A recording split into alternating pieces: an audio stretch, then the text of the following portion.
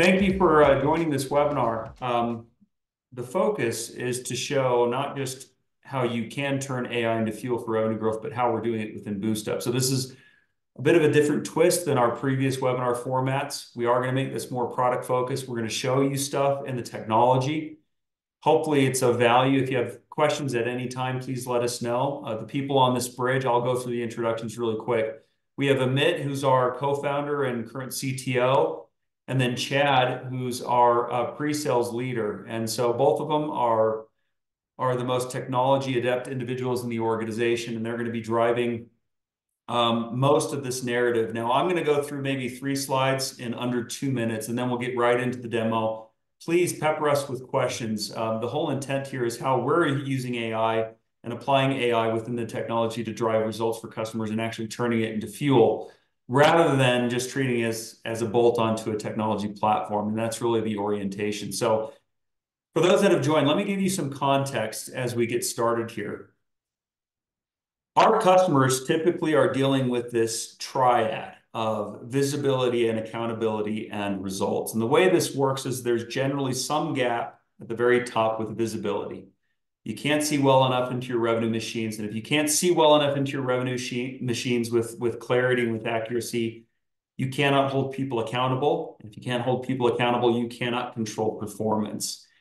And so as a brand, you could say that our mission is to solve that problem by providing leaders and teams and reps with excellent visibility, accurate, trusted data insights so that they can hold themselves and their teams accountable so that they control revenue performance, a very simple formula.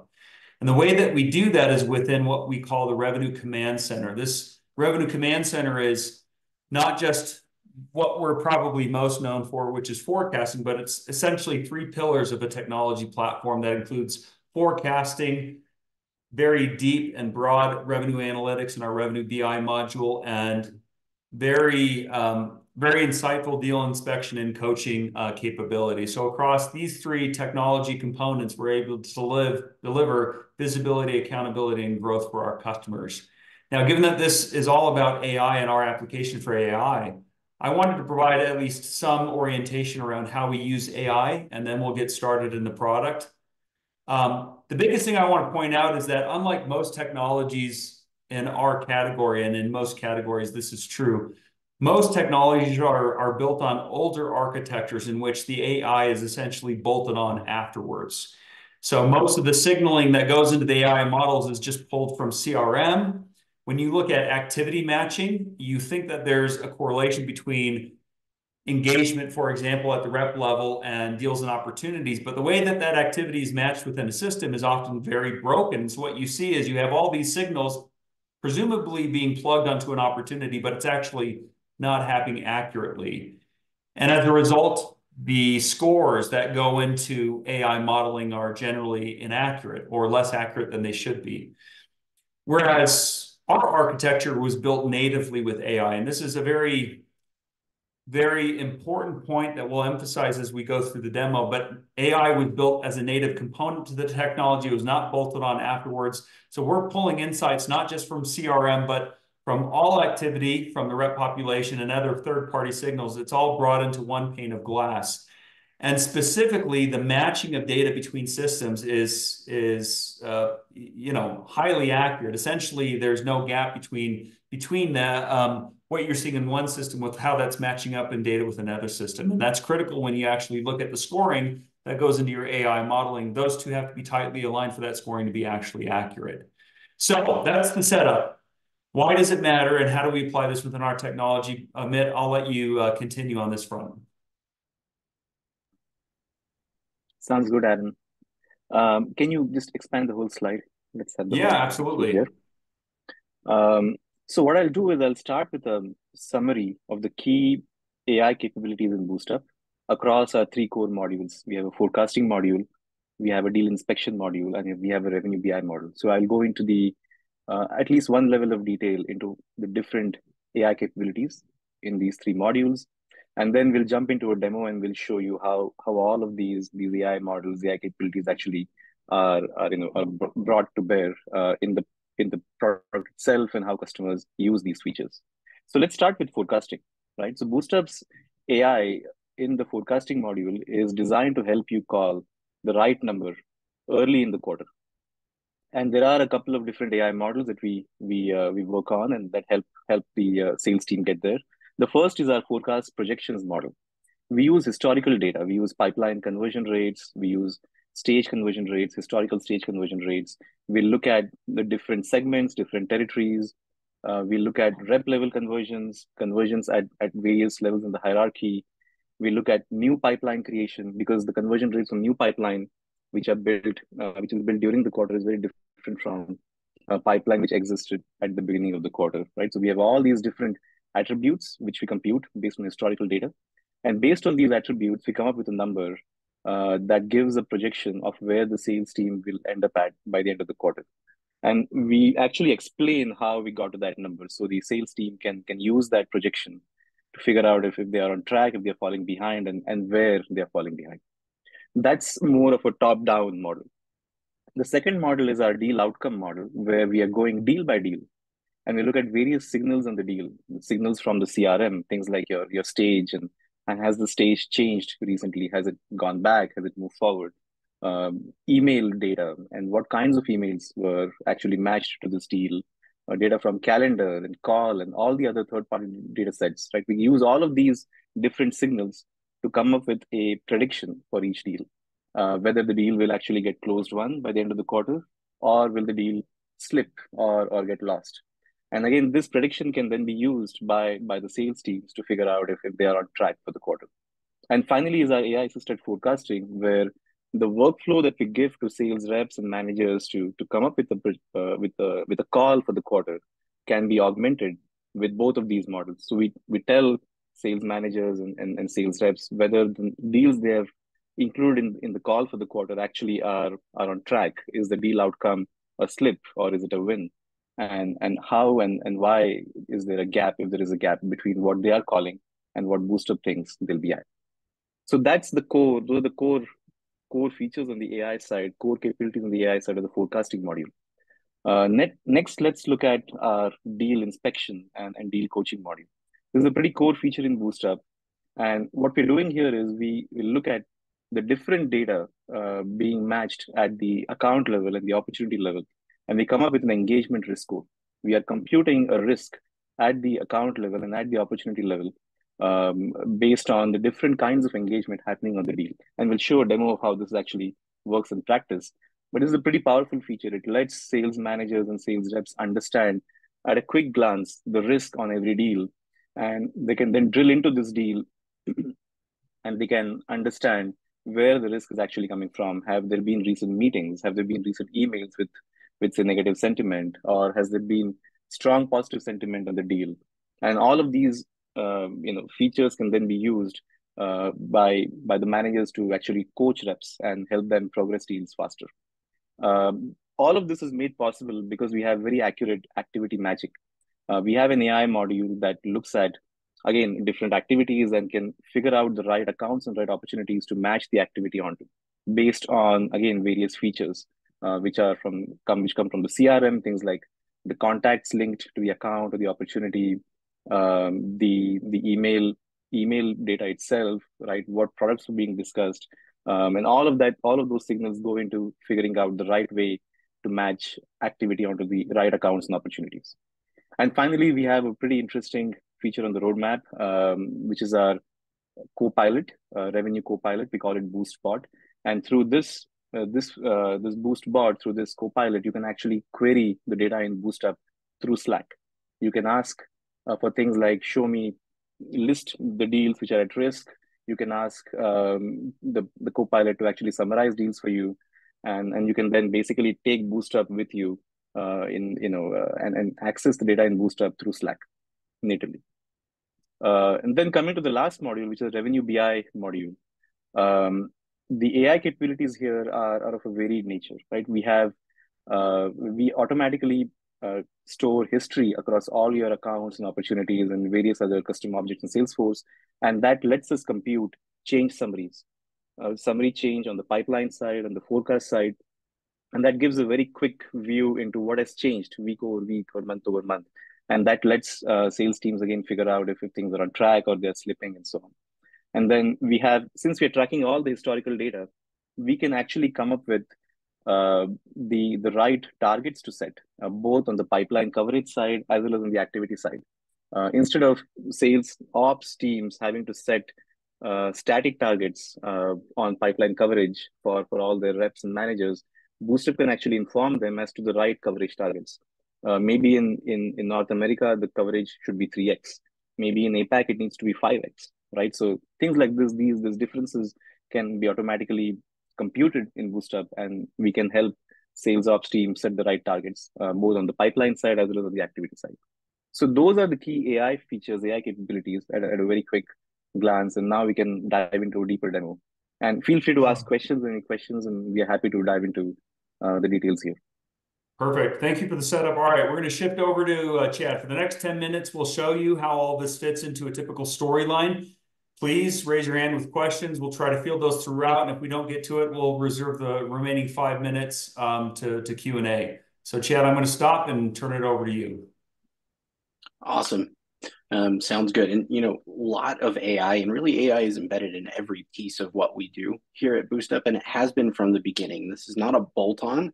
This is something that we focused on from the inception of the company, and it's really allowed us to do some very, very interesting things.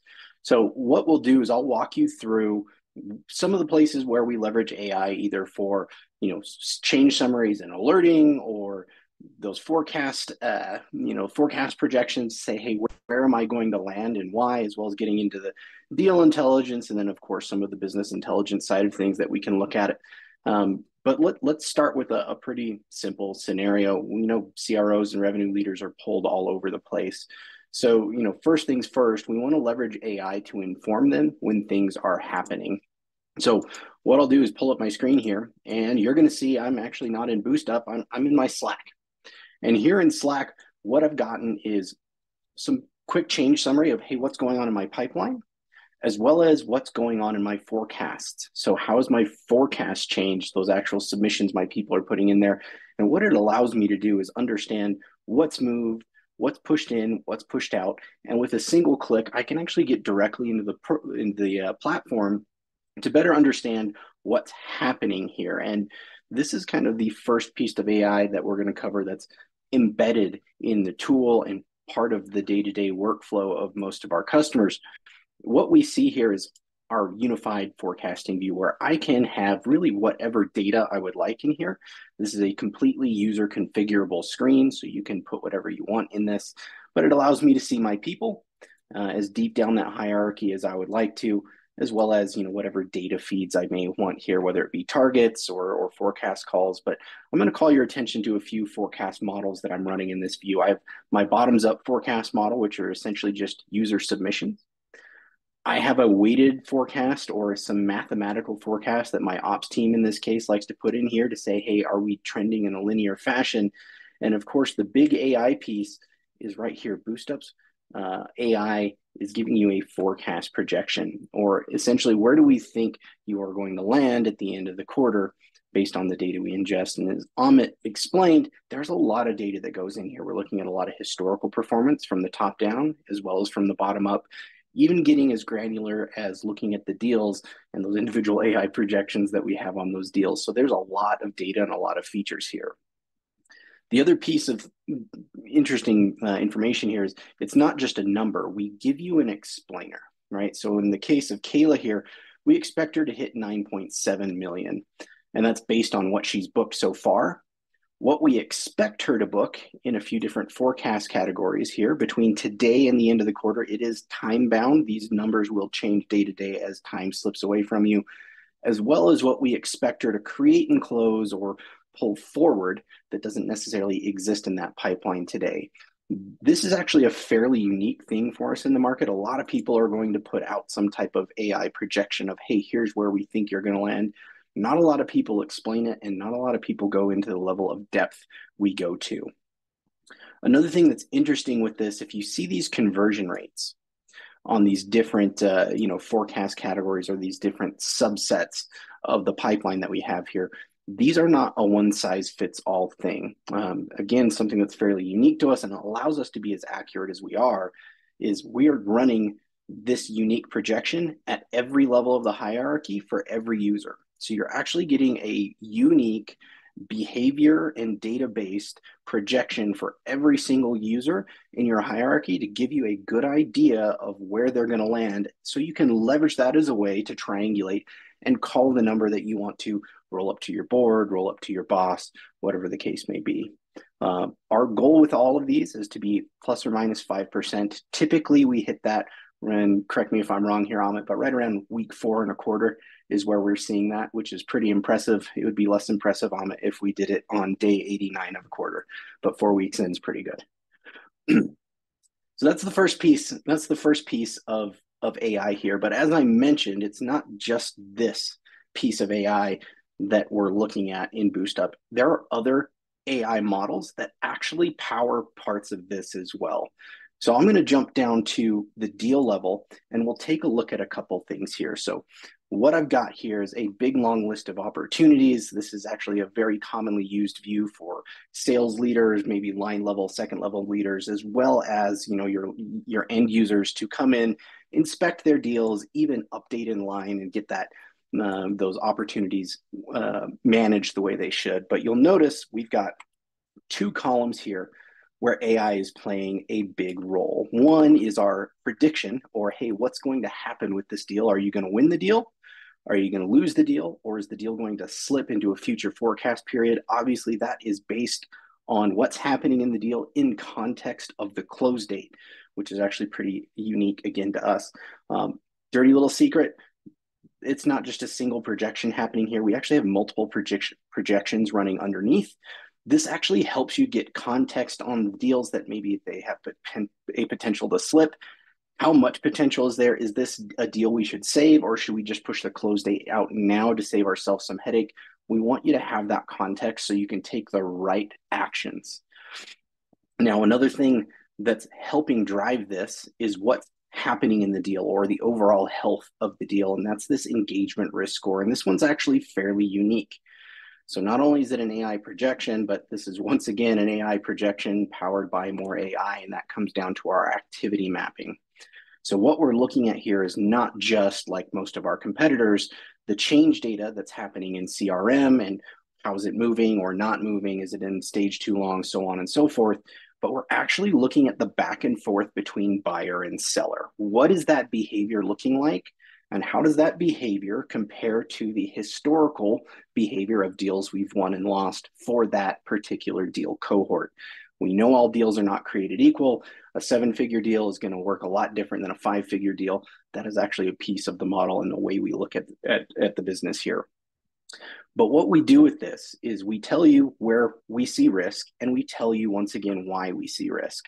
What are those behaviors, good or bad, typical or atypical, that we're seeing happening there? And it could be, you know, CRM metadata or kind of hygiene based, or it could be behavioral based. For instance, we have had negative sentiment come up. We've got a key role not engaged, and we do give you the ability to drill deeper to really get the, you know, your hands on the context of what's happening here. This is where another piece of AI really comes in, and it all comes down to the activities that are showing up and being related to these accounts and opportunities. Now, the way we do this, again, leverages AI, where we are plugged direct to the source, into your calendars, into your emails, and we're searching those communications for content and context to get them into the appropriate place. It's not just a simple, hey, here's a contact, here's an email, let's marry them together. We know that not everyone logs all of their contacts, and we know that, you know, it's a big gap for a lot of other players in the market. We're actually using AI and intelligence to look through the emails, read through them, and make sure they're married to the appropriate opportunity and the appropriate account. This is huge, especially if you're working large accounts with multiple opportunities, or if you have a large partner org. We're able to kind of mine those and map them appropriately.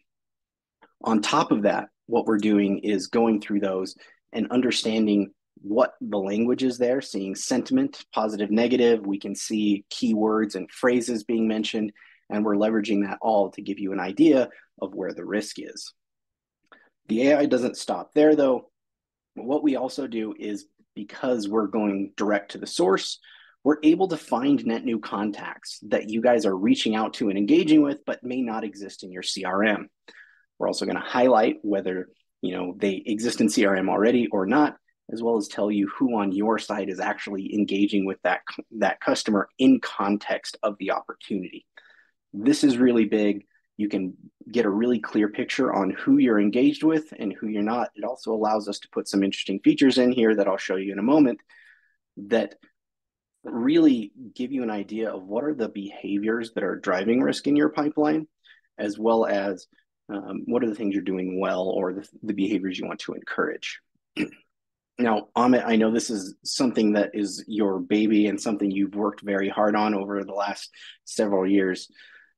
Question for you, Amit, when talking about the AI and the activity mapping here, what is the most, I guess, for you as the brains behind the operation, most exciting thing about the way we do this compared to really everyone else in the market? On the activity matching side, right? Yeah. Yes. Yeah. So the key thing is, I mean, if you look at the outcome here, when we the most interesting thing, the way the system works is when you connect to the customer's instance without any upfront configuration, the accuracy of activity matching actually is more than 95% when the new customer connects to BoostUp, right? And further, if you want to further customize it, then there are knobs in the system that let you actually tune those AI matching algorithms. You can customize the activity matching based on, say, specific custom attributes that the customer might have in their Salesforce, or maybe some other features that they want to use to improve the accuracy of activity matching. So those kinds of knobs, those controls to further tune the models is what is very interesting here. So the system starts with a certain level of very high accuracy by looking at various attributes at the deal level, at the account level, and the contact level. It understands email threading. It understands context from the emails. It looks at the keywords being mentioned in the email. It looks at various other attributes across, if you have multiple accounts and multiple opportunities, which are likely candidates for matching. It looks at all of those opportunities and decides based on these different signals the right opportunities to match the activity onto. But again, that can be further controlled by the customer themselves directly through our configuration framework. One other Awesome. question I want to throw in there, guys, real quick. Sure. This is from Ryan. It's about the Slack reporting that we can do. Can it be scheduled to be sent to all users dependent on hierarchy as well? Yes. So the Slack notifications are actually contextual. When the user adds the bot to their Slack, based on the user's role, based on the user's position in the hierarchy, the right notifications are sent to the user. They will receive their own forecast summaries, their own pipeline summaries. They look at their own deals, right? It's all in the context of that user. Perfect. All right, back to you, Chad. We've got a few more minutes before we open it up for additional questions, so I'll let you take it over. Awesome. So we've covered some pretty cool stuff and kind of those kind of projections from the forecast to the deal level to how we're actually leveraging AI to assemble the data to make sure we're accurate and giving you a clear, objective view of what's happening in your deals and your forecast. One of the other things that is really interesting is, again, how we're leveraging AI, not just at kind of that line level, but how do we take this a little bit higher and make it more usable at a leadership level? And, it starts, in my opinion, with aggregating that risk score data. For instance, we could take a look at those deals and those risk scores across our pipeline, letting you know where you should focus your time. Of course, not peeking too much into these deals that are being managed really, really well by your people. Of course, check your big ones. Being able to clean up these deals that maybe have gone sideways or pushing out deals that aren't quite baked yet, but being able to kind of dig into those deals on the bubble and solve the problems that are specific to that deal. Again, helping you focus your time and making sure you're getting the maximal return on that effort you're putting in with your team. We'll also give you some good ideas of where you should coach, because those different factors that drive risk in deals tend to, be consistent across different segments of your organization. And if you can figure out what those are, or if we can tell you what those are, we can give you a great way to coach your team or know what you can work on to make sure that you're executing properly. And again, this is all AI fueled. We're just displaying the data now so you know what to do and what actions you should take. These are all canned reports, but it doesn't quite stop there, which is great. We can also leverage this same type of AI to do quite a bit. Like Amit said, not just display data from a deal level, but give you an idea of how you potentially trend over time, how you can look at what do I typically maybe create and then close a quarter later? What do I typically create and close in quarter? By analyzing and doing a lot of things with that historical data, we can tell you kind of where you pace and really show you a true gap rather than just, hey, you're at 18% pipe coverage now 2 quarters out. We also leverage that AI, or can leverage it to kind of set different targets for different things. In this case, I've got a pipeline coverage target and an ARR target. We can see how we typically trend in quarter and out quarter to those targets. And if those things are the right things, we can do this not just with your ARR or pipeline targets, but as Amit mentioned, email targets or net new contact targets, whatever the case may be. We have a lot of flexibility to kind of give you the data you need to make the decisions you want. And on top of that, we give you the ability to display it really anywhere in the product you would like and explore that data. One other good example of AI, and this is something that I use quite a bit. This is something where we can look at your pipeline and help you understand conversion rates a much, much easier way. This is something where we've actually built some intelligence and some AI in here to help us do the data repair, because we all know deals, opportunities are non-linear in fashion. They skip stages, they go forward and backward. There's a lot going on there. But the intelligence we've built into BoostUp gives us the ability to kind of repair that data so you can understand how things move through your pipeline, what your conversion rates are at every stage, where things typically drop off, but not just for your whole pipeline. You can actually slice and dice this data, look at it by segment, look at it by user, look at it by region, whatever the case may be here. The example I have is my sales generated opportunities versus my marketing generated opportunities. This must be Aaron's because we only got about a 12% clip rate once we get an opportunity started here, but my sales team's absolutely crushing it. We can see that. On top of that, as I dig into the data, we can see that our sales opportunities are moving quite a bit faster than our marketing opportunities. So if I am at a little behind and I need to make up some pipeline, maybe it's spiff time to my sellers on top of maybe kicking Aaron in the butt a little bit to see if I can't get some better deals coming across. But these are a few of the pieces here. There's a lot more, and I would love to speak to you all about diving a little bit deeper on how we leverage AI in the product and all of the fun things we can do with it. But we are running out of time. So Aaron, I've kind of covered some things. I know we've got some questions, and thank you all for joining. Let's get into some of those questions that we can maybe answer for you. So we've been answering them live. I don't have any new ones. Thank you, Amit, for hopping in there. For those that remain, anything else that you are wondering about that we can answer? That's the first question. Second question is this helpful? We want to know if we should continue doing these little sessions to showcase the product in different ways for different people. If it is helpful, obviously we want to continue that, but I'd love to get your feedback. So hop on right now, join the chat bridge if you do have any questions. I'm not seeing anything come through, so I'm assuming we've done at least a reasonably good job of showcasing the nuts and bolts of the technology. Well, following this, what we're going to do is we're going to clean up the recording and send it out to all of you and everyone else that registered for this event. We'll probably do additional product-led sessions in the future. If there's anything specific you want to see, you can ping me, or if you want to have a conversation with our team, you can look up Chad online and message him. We'll be more than happy to grab a conversation with you. All right. Thank you, everyone. Oh, wait. Oh, there we go. Absolutely. All right. We'll see you guys. Looks like we had one question come in here. How long does it take to integrate into the sales process? Oh, there we go. So actually, our typical implementation from welcome call to go live, it's 4 to 6 weeks. We are the fastest in the really since the fastest on the market to be able to kind of get things going. Some of our AI can be up and running in as little as 3 days. Things like our activity matching actually run out of the box. So there's no time there. Our deal scores populate, like I said, within about 3 days or less.